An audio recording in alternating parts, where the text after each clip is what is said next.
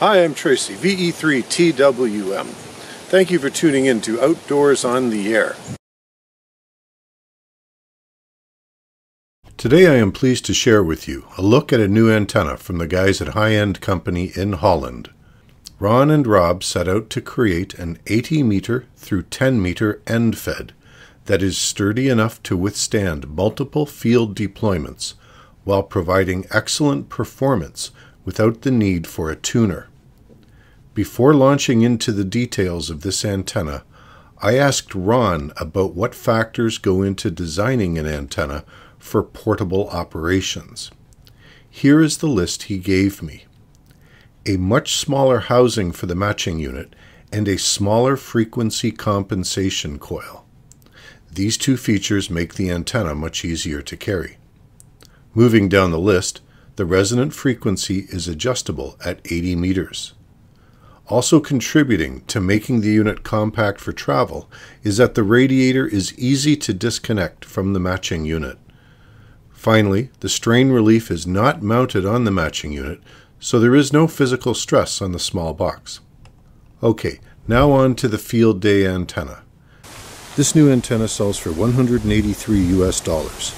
As has been the case with every single HyEndFed antenna I have used, the workmanship is top-notch. This is gear that is engineered to survive harsh conditions. Notice the small size of the matching unit. Although the matching unit is small, this antenna is rated at 100 watts maximum. As is the case for all antennas, an antenna rating of 100 watts typically refers to use in the SSB modes.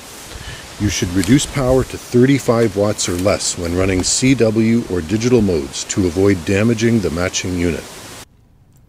The enclosure is made of ABS IP65, so it's tough and weather resistant. For the record, IP65 is defined as dust tight and protected against water projected from a nozzle. The radiator end of the matching unit has a waterproof screw-on jack. Adjacent to this jack is a key ring strain relief point. A matching plug is found on the radiator. Here is the suggested method for secure mounting of the matching unit. The antenna itself is a length of 40 meters, about 120 feet. This is quite a long wire, so you'll need some space at your deployment location to properly erect it. Further on along the wire, we see a small white plastic receptacle. This is where you will attach the appropriate jumper for the section of the 80 meter band you prefer. Since 80 meters is quite a large band, the antenna cannot be resonant across its entire breadth. Adding in the appropriate jumper will bring your favorite section of the band into resonance.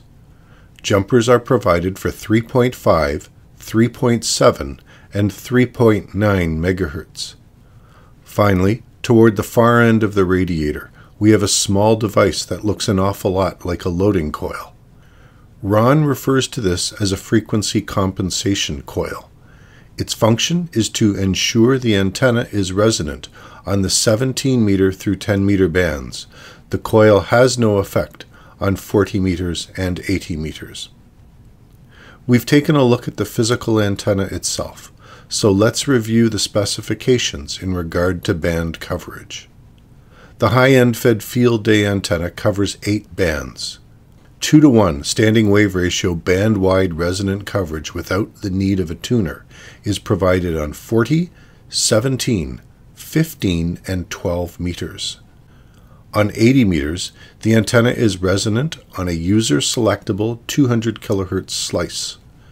The included 80 meter jumpers allow the user to set the band coverage most suitable for the deployment.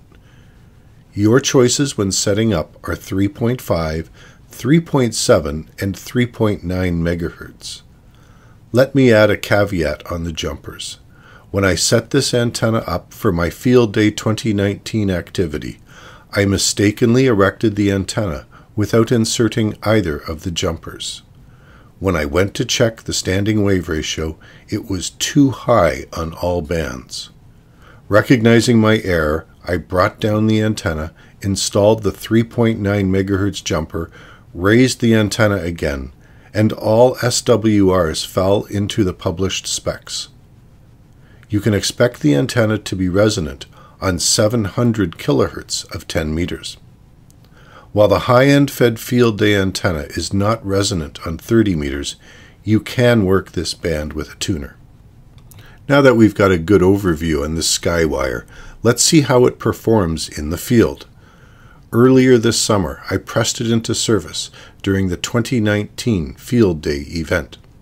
If you want to see how my field day went, be sure to check out the video I posted chronicling it. Let's take a look at a few contacts I made with the HyEndFed Field Day antenna in a compromise installation. CQ Field Day from November 8 to Lima Charlie.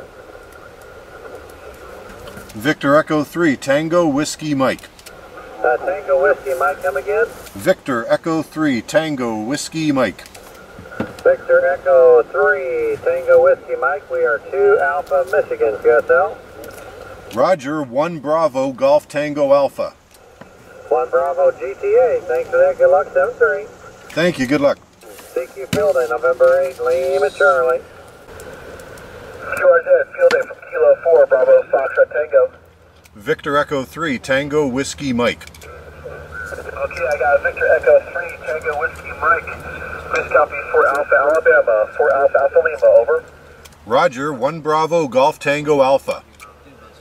I got your 1 Bravo Golf Tango Alpha, thank you very much. QRZ from Kilo 4, Bravo Foxtrot Tango. CQ Field Day, Whiskey 1 November Yankee, Field Day. Victor Echo 3 Tango Whiskey Mike. Stand by.